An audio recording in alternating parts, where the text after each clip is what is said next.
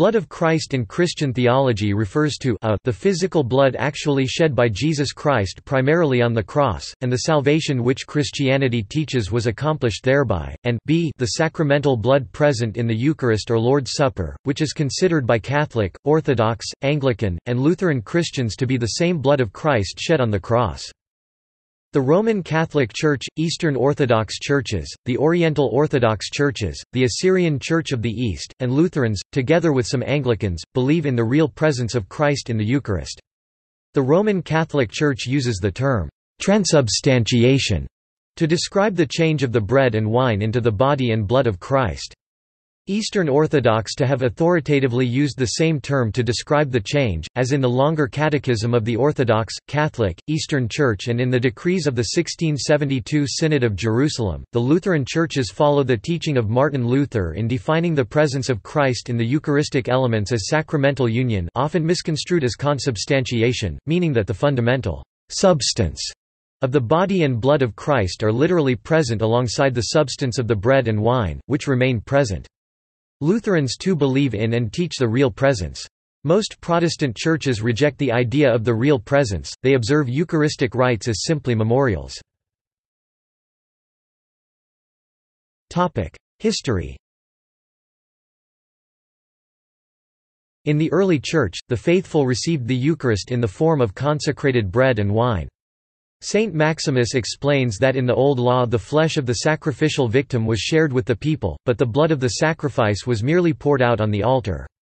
Under the New Law, however, Jesus' blood was the drink shared by all of Christ's faithful. Saint Justin Martyr, an early Church father of the 2nd century, speaks of the Eucharist as the same body and blood of Christ that was present in his incarnation. The tradition continued in the Church in the East to commingle the species of bread and wine, whereas in the West, the Church had the practice of communion under the species of bread and wine separately as the custom, with only a small fraction of bread placed in the chalice. In the West, the communion at the chalice was made less and less efficient, as the dangers of the spread of disease and danger of spillage, which would potentially be sacrilegious, were considered enough of a reason to remove the chalice from common communion altogether, or giving it on only special occasions. However, it was always consecrated and drunk by the priest, regardless of whether or not the laity partook. This was one of the main issues in the Protestant Reformation.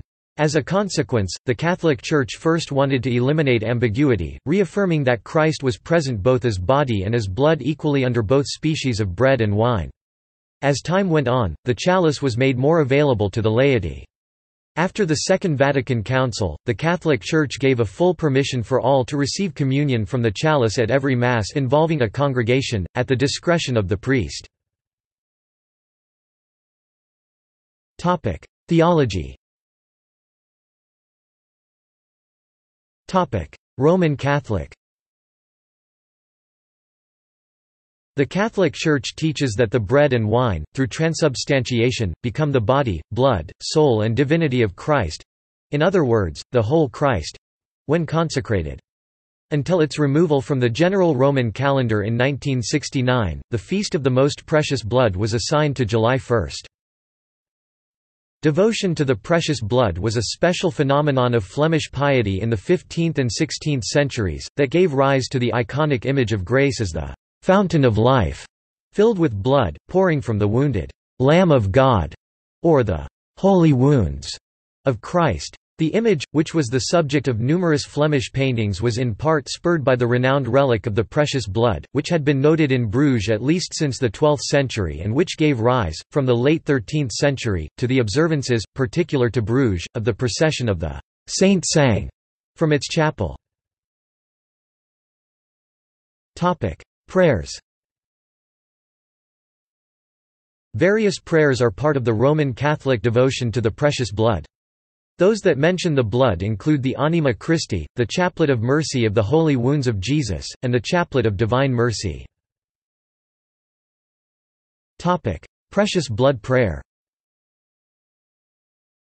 May the most precious blood, which flowed from the most holy wounds of our loving Lord Jesus, pour over us, to wash, cleanse, purify, heal, guide, and protect us from all evil, harm, sickness, and bless and make us as holy as we can be.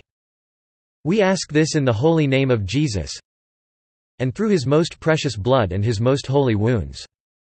Amen. Litany of the Most Precious Blood. Lord, have mercy on us.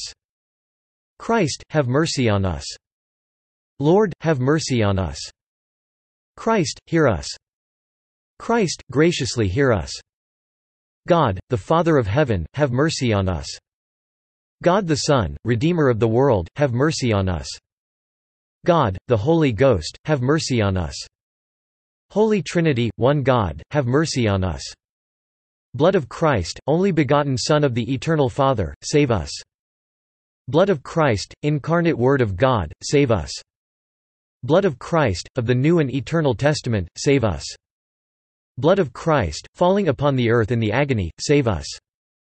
Blood of Christ, shed profusely in the scourging, save us.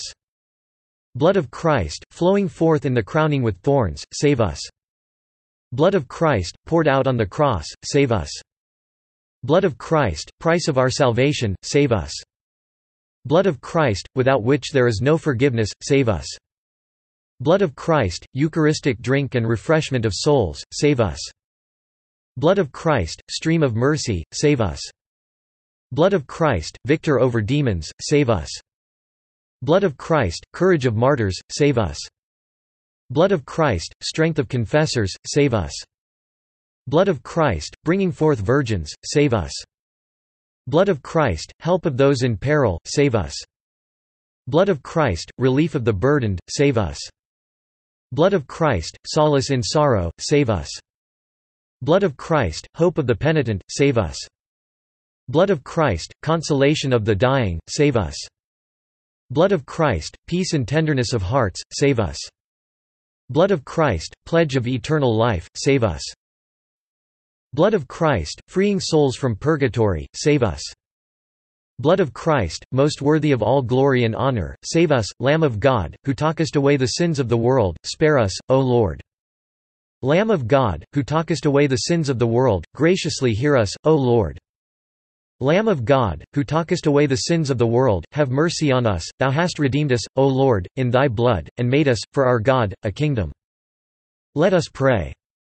Almighty and everlasting God, who didst appoint thine only begotten Son the Redeemer of the world, and hast willed to be appeased by his blood, grant unto us, we beseech thee, so to venerate with solemn worship the price of our redemption, and by its power be so defended against the evils of this life, that we may enjoy the fruit thereof forevermore in heaven.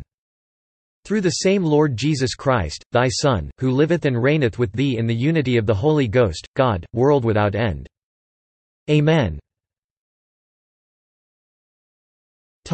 Eastern Orthodox. The Orthodox teach that what is received in Holy Communion is the actual resurrected body and blood of Jesus Christ. In the West, the words of institution are considered to be the moment at which the bread and wine become the body and blood of Christ. But for the Orthodox there is no one defined moment, rather, all that Orthodox theology states is that by the end of the epiclesis, the change has been completed. The Orthodox also do not use the Latin theological term transubstantiation to define the conversion from bread and wine into the body and blood of Christ, they use the word metausia without the precise theological elaboration that accompanies the term transubstantiation. According to Saint John Damascene, the sacred mysteries under the form of bread and wine do not become incorruptible until they are actually received in faith by a believing Christian in a state of grace. Devotion. In the Eastern Orthodox churches, and those Eastern Catholic churches which follow the Byzantine Rite, there is no individual devotion to the blood of Christ separate from the body of Christ, or separated from the reception of Holy Communion. When receiving Holy Communion, the clergy, deacons, priests and bishops will receive the body of Christ separately from the blood of Christ. Then, the remaining portions of the consecrated lamb host is divided up and placed in the chalice, and both the body and blood of Christ are communicated to the faithful using a liturgical spoon. See also intinction. Artistic depictions. The blood shed by Christ was a common theme in early modern Italian art. Paintings of Christ depicted on the cross and as the Man of Sorrows have consistently been some of the bloodiest images in Christian art. The blood of Christ was a compelling artistic symbol of his incarnation and sacrifice. As a theme for contemplation, it provided worshippers with a means articulate their devotion. Relics of the blood around the world. Basilica of the Holy Blood, Bruges, Belgium. Weingarten Abbey, Germany. Abbey of the Holy Trinity, Fécamp, France. St. James's Church, Rothenburg ob der Tauber, Germany. Basilica di Sant'Andrea di Mantova, Mantua, Italy. The Sudarium of Oviedo, the Shroud of Turin. The Relic of the Holy Blood, Westminster, England. See also Anglican Eucharistic Theology. Blood of Jesus Christ, Military Order, Body of Christ. Eucharist. Missionaries of the Precious Blood, Catholic Church. Feast of the Most Precious Blood. New Covenant. Ichor. References. Further reading. Faber, Frederick William. The Precious Blood, or, The Price of Our Salvation. 5th ed., 1860. London, Burns and Oates, Baltimore, John Murphy. Reprint, Rockford, Illinois, Tan Books, 1979. ISBN 0-895-55075-X. Salyer, J. F. 1913. Precious Blood. In Herbermann, Charles. Catholic Encyclopedia. New York, Robert Appleton Company. Vincent, Nicholas 2001. The Holy Blood, King Henry III and the Westminster Blood Relic. Cambridge, Cambridge University Press. ISBN 0-521-57128-6. Heinlein, Michael 1998. An Early Image of a Mass of St. Gregory and Devotion to the Holy Blood at Weingarten Abbey. Gesta, 37 55–62. JSTOR 767212. Bynum, Caroline Walker 2002. The Blood of Christ in the Later Middle Ages. Church History. 71 685–71. doi 10.1017 S00096407000962268. Topic: External links. Precious Blood Devotions. Missionaries of the Precious Blood.